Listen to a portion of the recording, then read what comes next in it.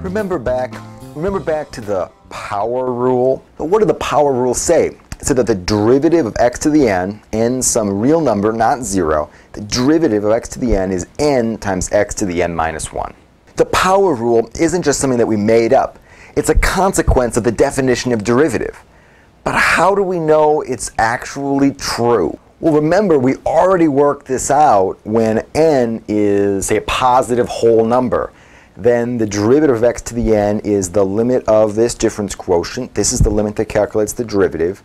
If n's a positive whole number, I can expand out x plus h to the n, and I get x to the n plus n x to the n minus 1 times h plus things with lots of h's minus x to the n all over h. Now the x to the n and the minus x to the n cancel. The h here cancels this h here, and I'm left with a bunch of h's divided by h. There's still a lot of h's in this. And the limit of this constant as far as h is concerned, plus a thing with h's in it, well, this goes to 0, and I'm just left with n times x to the n minus 1, which is the derivative of x to the n. And this is a completely valid argument as long as n is a positive whole number. But there's plenty of numbers which aren't positive whole numbers. What if n equaled -1? Well, let's figure out the derivative of x to the minus first power. That's really the derivative of 1 over x. This is a problem that we could attack directly using the definition of derivative. Here I've written the limit of the function at x plus h minus the function over h. Now to calculate this limit, I'll first put this part on the numerator over a common denominator. So this is the limit as h goes to 0, whole things over h, but the numerator is now x minus x plus h over common denominator for the things in the numerator is x plus h times x. Now what's x minus x plus h? Well, in that case, this x and this x cancel, and what I'm left with is just negative h up there. So this is the limit as h goes to 0 of negative h over x plus h times x all over h. Great, now the h down here and the h up here cancel. What am I left with? I'm left with the limit as h goes to 0 of -1 over x plus h times x. Now how can I deal with this? Well, as h goes to 0, the numerator is just 1, but the denominator is approaching x squared. So this limit is -1 over x squared. And what we've calculated here is the derivative of 1 over x. The derivative of 1 over x is -1 over x squared. Now I can use this fact, the fact that the derivative of 1 over x is -1 over x squared, to compute, using the chain rule, the derivative of 1 over x to the n. This is a composition of two functions, the composition of the 1 over function and the x to the n function. The derivative of 1 over is -1 over the thing squared, so it's the derivative of the outside function at the inside times the derivative of the inside function.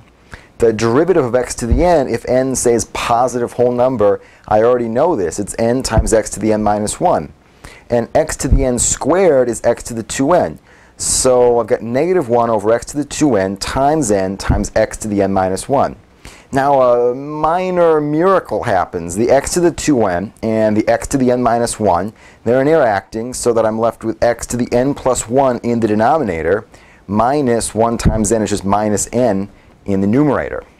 Now this maybe doesn't look so great, but remember that 1 over x to the n is just another name for x to the negative nth power.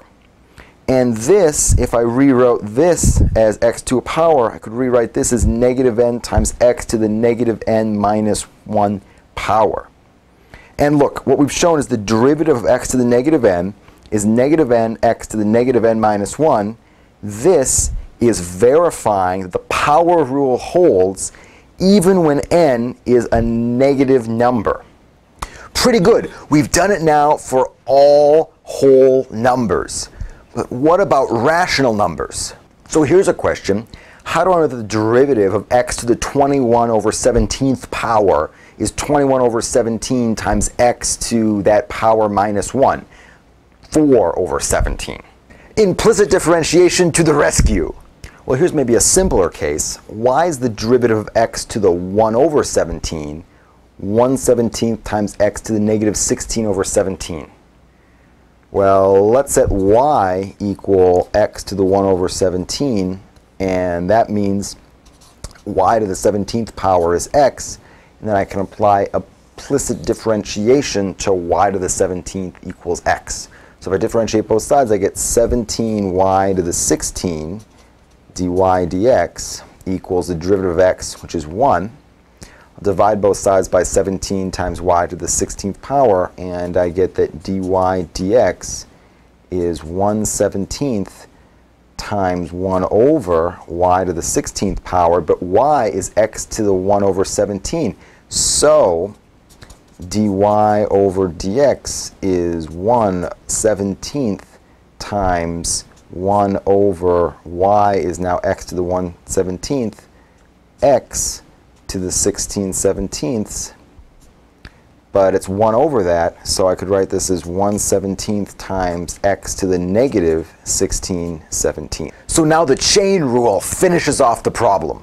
If I want to differentiate x to the 21st over 17th power, well, that's the same as differentiating x to the 1/17th power to the 21st power. It's chain rule. So that's the same as 21 times the inside x to the 1/17th to the 20th. That's the derivative of the outside function, which is the 21st power function at the inside, times the derivative of the inside function. Now, good news, we calculated the derivative of the inside function. So this is 21 times x to the 1/17th to the 20th power times the derivative of x to the 1 over 17, which is 1/17 x to the negative 16/17. Well, this is 21 times x to the 20th over 17 times 1/17 x to the negative 16/17. And 20 minus 16 is 4. It's 21 times x to the 4/17 over 17. It's 21/17 x to the 4/17. That's exactly what the power rule tells you when n is 21/17. We started off just knowing that the power rule was true for positive whole number exponents, and now, after doing a little bit of work, we know that the power rule holds for any rational exponent. What about the function f of x equals x to the square root of 2th power? Whoa, what does that even mean? That's a serious objection. What do I mean by a number raised to the square root of 2th power?